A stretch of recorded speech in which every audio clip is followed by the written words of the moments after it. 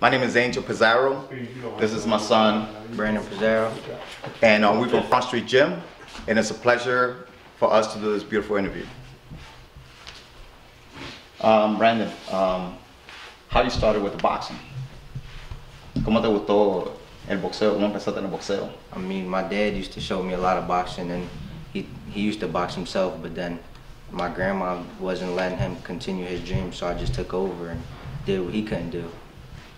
And how you like it since you started? ¿Cómo te gusta desde que empezaste? I love it. I mean, as you can see, I'm 3-time Ringside World Champion, undefeated, and I got a lot of wins and keep going now. Good. And also Florida State Pals champion, the Junior Olympics region champion, Junior Olympic district champion, and we also went to the Nationals in 2014. Yeah. And tell us about some of the knocks that you've had in your life before you became a champion.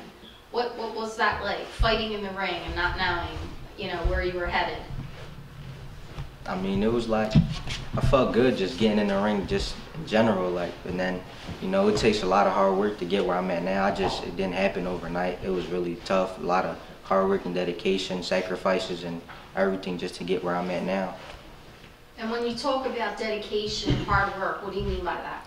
Running every day, eating right, not hanging out with your friends, not going out on the weekends, like sacrificing to be hanging out and being a normal teenager to be where I'm at, and I'm successful with it, so I'm grateful. Waking up at 6 in the morning to go to school, come from school, do homework, hit the gym, is a routine nonstop. And how did Ringside get a hold of you? Wow, What we was introduced by Milton Santiago, which just came out of Harrogate boxing gym, and he introduced us to the Ringside Worlds, and we was like, you know what, let's do it. The first year we went out there, we made it all the way down to the finals, and we lost at the finals. And next thing you know, after that, I told my son, I promise you, you will never lose again. And we did it 3 years back to back. And this last year, we had so much fun. He beat Gabriel Flores, which is from, I think the kid is from Oxford, California. He's ranked #1 in the nation. And right now, Branden is like all over the computer because he succeeded something that a lot of kids couldn't. How old is he, or you could say, or 15 years old. I just turned 15 in October. You just turned 15? Yes. October what? October 18th. How many years have you been boxing? Roughly 7 years, 7, 8 years. Yeah, I was introduced to it young, and then just took it from there. And so when you said about your father that your grandmother wouldn't let him follow his dream, can we ask you, sir, about what your dream was? Sure, my dream is like any kid that start with the boxing world, to become a world champ and help their family, especially their mom, get that one house for mom. And after I come out from the gym to get beat up from the sparring, I used to get beat up by my mom because she didn't like me to do the boxing. My first trainer, I'll never forget, was Mr. Felix Trinidad Sr. in Puerto Rico. And I have much respect for him. And I thank him so much because he taught me his knowledge, so now I'll pass it to Branden. And here we are. So we got beautiful dreams, and we're going to continue. Absolutely. And we want to also help the kids. Hopefully, if everything works great in our paths, we're going to, you know, we got big things for these kids because Charlie knows a little bit about me. I'm a great guy. I'm a single dad. And, you know, we've been through so much, and now these kids going through so much also. And we always there. We don't teach just boxing. We talk to these kids. Anything that we could do for them to get them off the street, we're here for them. We got all ears, you know, just to hear them and see what we could help them with. And I also thank Charlie for that because he had done so many, wow, so many favors and like what? Well, he'd take these kids out of his pocket and buys them what they need. And not only just take them and buy them things, but he sits down and talks to them. He pulls them into the office. Sometimes I come here just to say hi to Charlie, and he has a kid in the office, and he said, Angel, what do you think about the situation? And here we are, like parents to this kid. and this kid walks out like, wow, you know, thank you guys. That means a lot. Yeah. You know, that means a lot. You know, so that's what we're here for. And so to see your son, who's not in the streets, but now like this champion, how does that make you feel? Oh, wow. What can I say? Very, very, very grateful. You know, I call him the gift.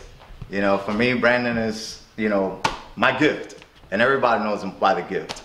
And like I said, we got great things in the future if we be blessed with the become a world champ, become big.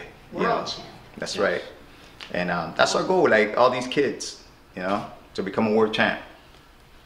Well, we'll go global with you with the LifeKnocks project. Oh, thank you. Thank you. And is there anything you'd like to say to the Spanish community in Spanish? Because we will be showing this to the Spanish community, to children and their families, because you know, as a little kid, it has a domino effect. A better kid, a better family life. A happier kid, a happier home.